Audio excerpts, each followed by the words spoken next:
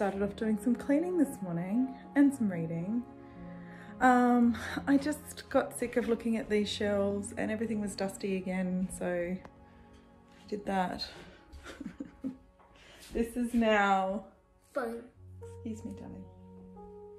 This is now... I moved my agathas in here because they were all piled up out there and they were just getting trashed. There's my 40 before 40 project. These are all Australian and then non-fiction down the bottom. So I have them all in one spot, which is really nice. And then over here I've got sort of translated stuff, Indian, European, Asia. I've got classics. I had to take, these used to be up on this shelf over here, but because the sun comes in so hard there, they were getting a bit faded and yucky, so I moved them. And then I put other non-fiction in the corner. And then I just kind of, I'll move it down. And then I just kind of moved everything down. So, excuse me, Fitzy. Then I just kind of moved everything down, so it's all there. So no books are stacked on top of each other and all that sort of stuff. And then, yeah, fixed up my cart and then, yeah, brought in another little shelf and put my fabric and things in there. So yeah, it's all dusted out and all really nice to be in again. So that's been my morning. I'm starving. I need some food. Oh, and I need to tell you what I'm gonna read. Picked Home Up by Larissa Behrendt last night. And I read a bit this morning. I'm 60 or so pages in. Larissa Behrendt is a First Nations author. She is from the ancestral lands of northwestern New South Wales, and I've forgotten their names. It's Camilla Roy and Yulia. Anyway, she's a lawyer and this is her first novel, I think. Anyway, it kind of follows quite closely with her life, I think, because the main character is a lawyer from Sydney who is going back to her ancestral lands. And it's a bit of a dual timeline thing. So the present day, I think this was published by University of Queensland Press in 2004, I think I read. Let me double check. Yeah, so it was published in 2004. So that was the present day. And then back to the story of her grandmother. And the first 60 pages were about her grandmother being taken by police from her family's camp, and it was so incredibly sad and confronting and written really well, not lawyerish at all, not just facts. It was very emotive and real. So her grandmother, we're in 1919 now, and her grandmother's been placed as a servant in a home really far away from her family and having to cope with that. So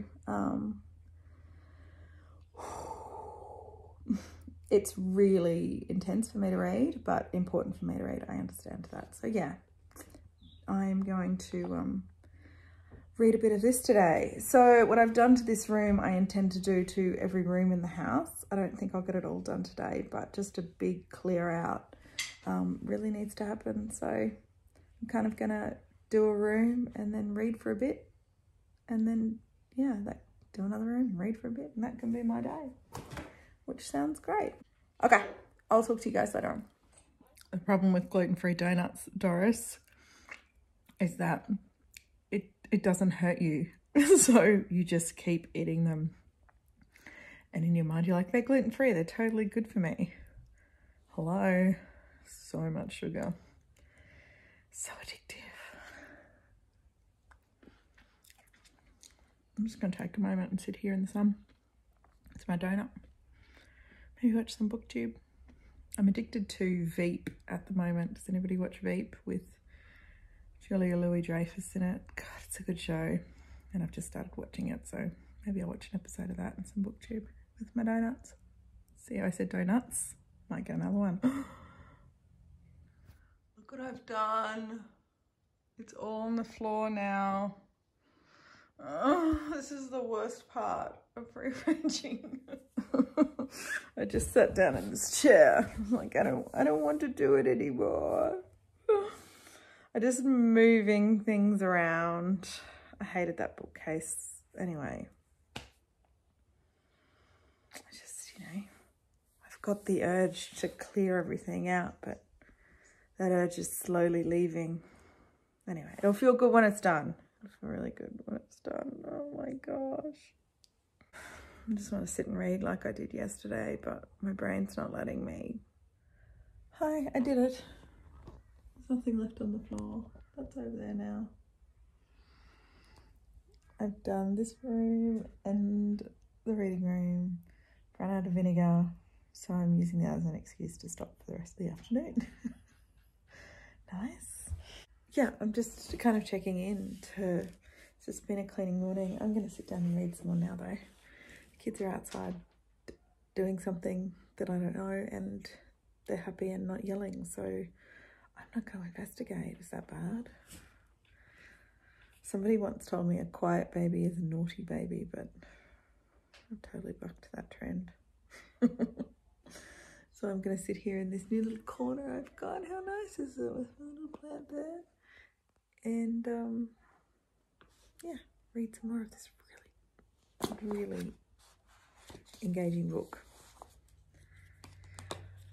Okay, that's the update.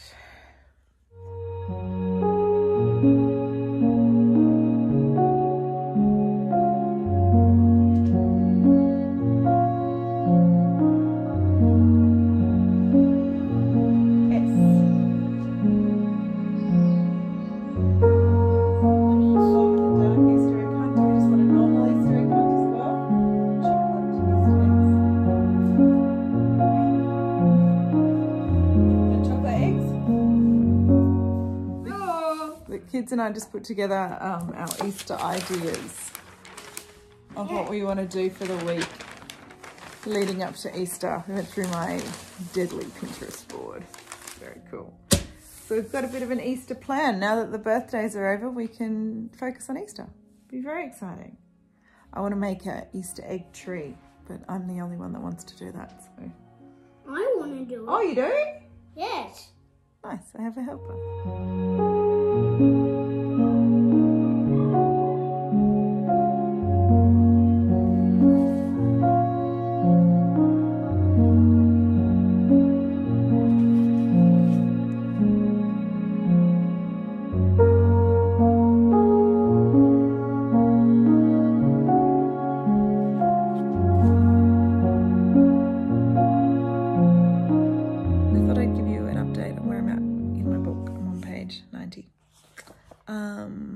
So I'm kind of at the part of the book, part of this book, where it's all about trusting the author.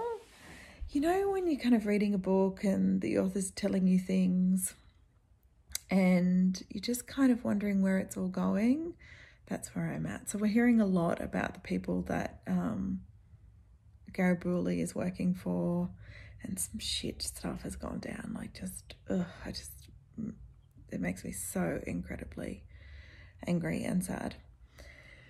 But there's lots of thoughts about, you know, the wife and the husband and the, you know, housekeeper and stuff. And I'm just kind of want to just sit with Garibaldi and know her point of view about all these things, throwing lots of different perspectives in there. I'm trusting this author because this author is an Indigenous woman. So, you know, I have to know that she's telling me these things from other people's perspectives because they're, you know, because it's important. It's important to the story. But I kind of am thinking, like, I don't want to hear from these horrible white people at all. Anyway, a lesson in trust of the author. I've been watching BookTube in and out, and I just watched Mercy's Bookish Musings and Sadie's talk about her Aussie April TBR, and she has Inga Simpson, who, if you've been around, know that I rave about Inga Simpson. She's an amazing Aussie author and nature writer. And Sophie Laguna, who I just adore. She writes from a child's perspective like nobody else. And she's got one book from each on her TBR, and I was just so excited. And just really happy to see Aussie April, you know, sweeping up people and sort of getting people to pick up those Aussie books that are languishing on their shelves. So we're only on day 5. So if you watch this vlog and you haven't read any Aussie books yet or haven't thought about it, join in. It's just so nice to see those books being picked up all over the world. And not just the Jane Harpers either. Some really great Aussie authors that don't get spoken about enough. Anyway, rant. Every vlog has rants in it. I'm so sorry. Anyway, I'm just gonna have a lovely afternoon here on my green chair and do some more reading and some booktube watching until people tell me they're hungry. I just plonked a big bag of beans down in front of them, so that should last them for a little while. I cleared enough bench space to make some dough. I cancelled my gym membership, so I guess I need to do this every day to get a workout for my arms. Yeah, today's been a really kind of solidifying day, pulling everything together, working through ideas about spending time at home and being here for a while and what that means. And Easter's approaching, and that's a time for family and dinners and food and big gatherings around big tables, and that's not going to happen. And yeah, I'm kind of finding peace with that actually. I'm really enjoying creating this little bubble, and I didn't realise that it would be something that I would enjoy. And pulling together those 2 rooms, I was constantly thinking about the creating of the haven here for us, and we don't need much. We have everything we need. It's just pulling it together in a way that makes sense in these new circumstances. I guess I've always looked externally for fun. Even with the kids, it's like, okay, I'll take them to the skate park or whatever. And for me, you know, I'll go for, you know, breakfast somewhere or go for some cake, or, you know. Now being at home full time, not having that option has made me kind of rethink what this space means. And I'm feeling really positive about that. This is not a negative revelation at all. Anyway, just some thoughts. Okay. Does it bounce back?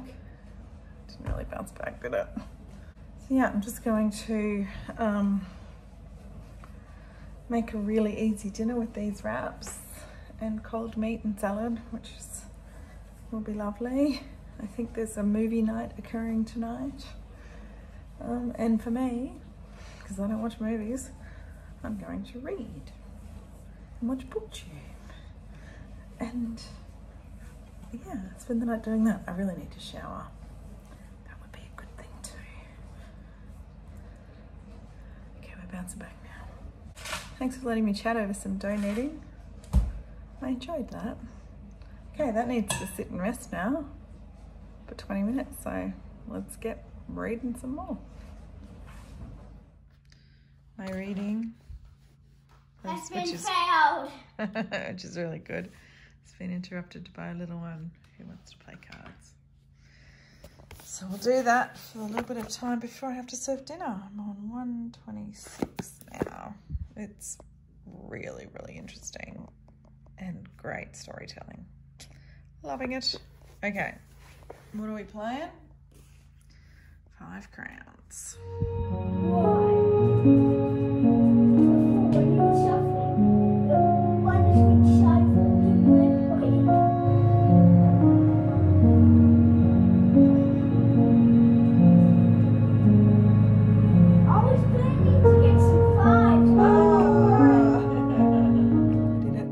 Fed them, they're bathed, they're eating, they're watching a movie. Tick. I can clock off for the afternoon though. I've had a pretty easy day. But a really nice steady day. I feel really accomplished. So that's good. I just thought I'd wrap up where I got to in here. I'm like 120 pages or so in. Not quite halfway, but I might read some more later. I just kind of wanted to share my thoughts on it. I think, you know, the character stories are going down the path that we all know, because we all know what happened, right? The horrible, horrible world that our First Nations people were subjected to in the name of Christianity and in the name of reform or whatever it was. Bullshit, really, but anyway. But I think it's really important to read these types of books for me, because that can get quite impersonal, that knowledge. But when you read a book, a novel, because for me, I like reading novels, but about characters, I've developed this connection to these characters. I want to know how, what happens to them personally. And even though the things that are happening to them, I know happen to everyone, it's still this kind of emotional journey that I'm going through, and it really hits home what the kind of emotional trauma. Yeah, it's not just a fact on a piece of paper. So it's actually happening to a character in a book, but that makes it even more real for me. Does that make sense? Anyway, it's just the thoughts I wanted to share. It's so well put together, this story, and the unanswered questions are being answered constantly, and I feel really involved and really at peace with the story, so I'm enjoying it. Anyway, I'm going to wrap up for the day, edit the blog, and if I read any more, I'll let you know tomorrow. Okay, it's been fun spending day 5 of Aussie April with you. I'll see you all in the morning. Good night.